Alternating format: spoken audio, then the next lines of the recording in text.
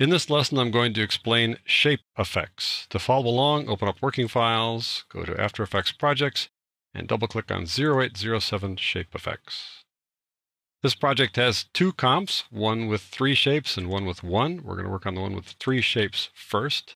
I'm going to work on a number of effects in this comp, and the way that you access the effects are over here by the word Contents inside a shape layer. There's this Add Flyout menu. You click on that, and these are all the effects you can add to a shape layer. Now, I'm calling them effects, but that probably isn't the proper term. These guys might be considered effects here, fill and stroke. These guys are shapes. These guys down here are sometimes called operators, but I'm going to refer to all these guys generically as effects. And we're going to work with these effects starting here at offset paths and working down to zigzag. I explained merge paths in the previous lesson on shape presets. So we're going to work on these guys down here. To add an effect, you simply click on it and that adds it. Here's twist added at the bottom there. It's twisted all 3 of those shapes. You can limit it to some number of shapes by moving it up the line here. Let's go a little bit higher so you can see the 3 shapes we have here. I'll limit it to just ellipse. There you go. So now it affects just ellipse and not the other 2 guys. Or we can do ellipse and rectangle, something like that. Now they're both like that. But I'm going to delete that and work on the ones I've already added. So there you go.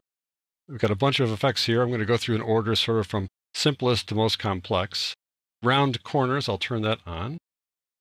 Works like rounding a corner on a rectangle. You'll see how that works. More rounded like that. Doesn't do much to an ellipse though, but takes the rectangle and makes it an ellipse. Also rounds the star to a certain point and then basically stops. That's round corner. Turn that off. Offset paths. Let me click on that. Offset paths is like scale, but it's kind of unpredictable. Don't see much use for offset paths. You can see that it don't really work the way scale would work necessarily, particularly with the star there on the right. Close that. Turn that off. Twist is where things start getting to be interesting. Twist, you start off with the default angle of 10 degrees. 0, of course, would be no twist at all.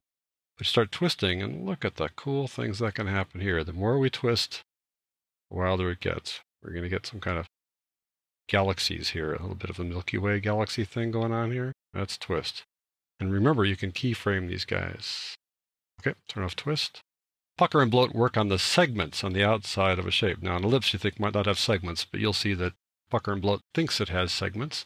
So when you bloat something, you're blowing out the segments, and when you pucker them, you're sort of sucking them in. But in the process, funny things happen to the vertices. Let's watch what happens when I bloat this guy out. You can see we're blowing him out there, but look what happens to the vertices there. Pretty cool. The more I go, well over 100, look at the stuff that can happen here. Wow. Let's go down to negative here and sort of make it a pucker. There we go. Just phenomenal, I think. That is one of the most enjoyable shape effects there is. Okay, turn that guy off. Zigzag is kind of similar. Zigzag kind of ratchets around the edge there like a saw.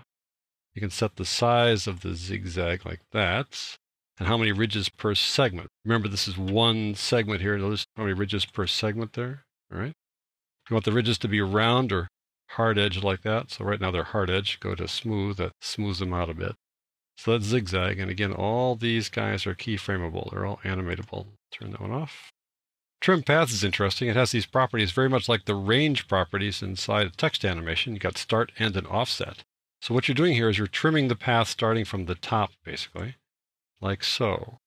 And it looks a little odd when you've got fill, but you can trim around like that. You can determine the starting point or the ending point, and you can also use offset to kind of rotate around like that. What I think works better is when you use trim path only on the outside, only on the stroke. So I'm going to go up to the ellipse here and just use the trim path on the ellipse. I'll open that up. I'm going to turn off the gradient fill to just have the stroke now. And as I move it around, just watch that one. All 3 of them will move here, but just watch this guy and see how that works here as I change the offset. You can kind of chase it around like that. Great way to have a path follow along and look like you're kind of pointing out, let's say, go this direction here, go this direction here. You can kind of use your pen tool to make a free-form path and then use this to have it follow your path like that. All right, we'll turn that off and we'll go get our gradient fill back on inside the ellipse. There we go. All right, scrolling down a little bit farther. Now we've got wiggle paths and wiggle transform. Wiggle paths is the only one of these effects that actually self-animates. So go along here, you'll see that it wiggles. Not much of a wiggle there, but that's what's going on. It's wiggling all on its own. Open it up and you can change the parameters. So how large are the wiggles like that? How many wiggles per second and how many details are they? Here are the wiggles per second. Right now it's 2. You can make it frenetic like that. Or you can make it kind of slow by bringing it down to say 0.5, something like that. And it barely wiggles at all. Just kind of gradually changes over time. Those are the 3 main things: size, detail, and wiggles per second. You can change it from a hard edge like zigzag, corner, and smooth. Just the same kind of a process to kind of smooth things out. All right.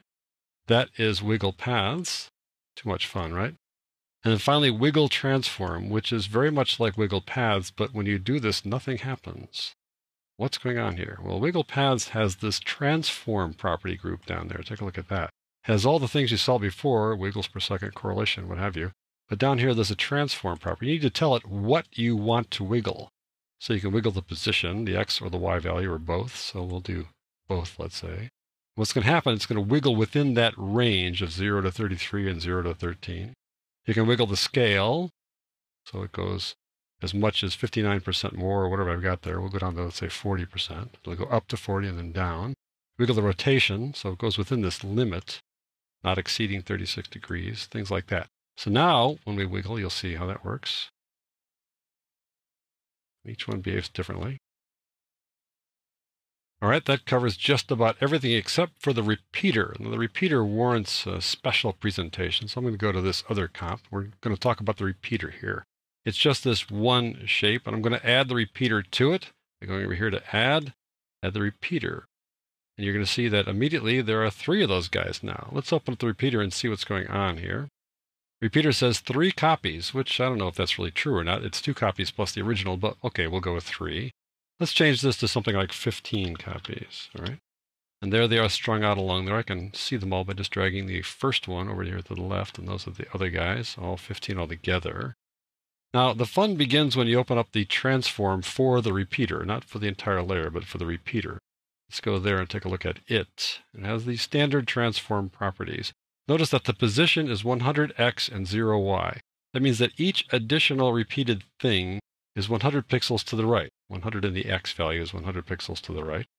The scale is 100%, meaning each additional one is equal to the first one in size. So it's 100% of the first one. Nothing's rotated. The starting opacity is 100% and the ending opacity is 100%. So let's say I drop the scale from 100% to, let's say, 90. I'll just type in 90 here. What's going to happen? Well, the second one will be 90% of the first one. The third will be 90% of the second, and on down the line. So if you have 10 of them, that doesn't mean that the 10th one will be 0. It just means each one drops by 10% from the previous one off to infinity. Rotation means how much each one will rotate from the previous one on the anchor point. So I'll rotate that just a little bit. You can see that they rotate each one just a little bit from the previous one. So each one, let's say, is 10 degrees, then that'll be 10, that'll be 20, 30, 40, like that on down the line. The starting opacity 100, I can drop that and have it just go toward the end like that. So the ending opacity is at 100, not the start. I can have the ending opacity drop off, which looks kind of cool. It's like things are sort of tailing off into space there like that.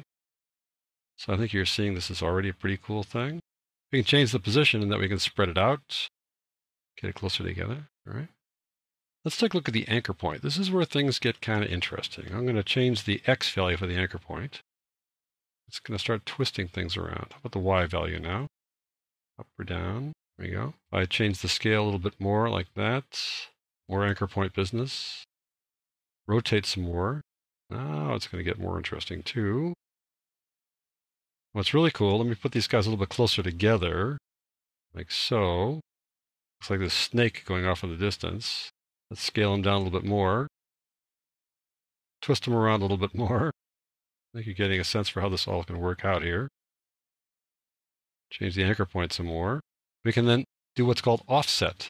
Let me go up here a little bit. The offset says, what is the first thing? Right now, 0 is the first thing. That's 0 right there. But I can move the offset. I can animate this guy as if it's some little device, some little snake flying on the screen like that and twisting around on the screen just by animating the offset. How cool is that? I can also put them all in the same size and place. Let's go down here and set the anchor point back to 0, 0 again. 0, tab 0, and set the position back to 0, 0, so they're right on top of each other. We'll set the scale to 100%. Okay. And I'll rotate them a little bit. Let me put this over here to the side. Let's see what happens when you rotate them. Like that looks kind of interesting, right? Well, let's just expand them a little bit and see what happens. How cool is that? Look at that. Whoa. Pretty neat. Take them back down to 100% again. 100. Click away from there. I want to see what happens if I rotate them and change the anchor point. Let's watch this. I'll take the anchor point for Y. Move it down. I can see how we can create this sort of flower. Move it up by grabbing this whole thing so you can see it all there. Now we don't see all 15 petals because the degree setting is just a little bit too high. If we divide 15 into 360, we get 25. So if we set the degrees to 25, then we'll see all 15 petals just like that. You could add another shape there right in the middle if you want to. Nevertheless, I think you get a sense of some of the fun stuff you can do with the repeater. So there you have it. That is a rundown on the shape effects.